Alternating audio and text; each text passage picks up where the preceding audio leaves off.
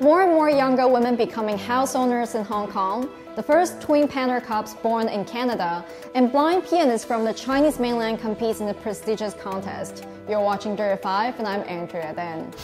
In Hong Kong, the percentage of women owning or renting their own house is rising and expected to continue to rise in the coming decades.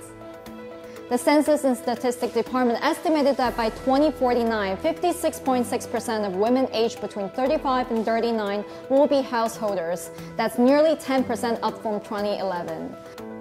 Of the slightly older women between 40 and 44, 46.4% will be householders by 2049. That is a 9.10% rise. The trend sheds light on women's growing economic independence and their growing influence in the families, or there may be more women remaining single. Earlier this week, the Toronto Zoo announced the birth of Canada's first panda cubs, and it's a pair of twins. The mother is Shun, a female panda on loan to the country from China, together with male panda Damao since May 2013. Shun underwent 2 artificial insemination procedures. Survival of baby cubs is usually rather difficult. Early in August, one of the twin panda cubs died soon after it was born. Ying Ying, a panda now living in Hong Kong, had a miscarriage earlier this month.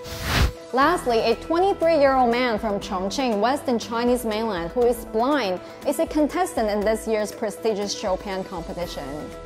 Luo Xing is competing against 77 other pianists for the top prize, but being able to qualify for the competition is already a feat. Luo became blind when he was 1 year old, and at age 6 he started to become obsessed with pianos.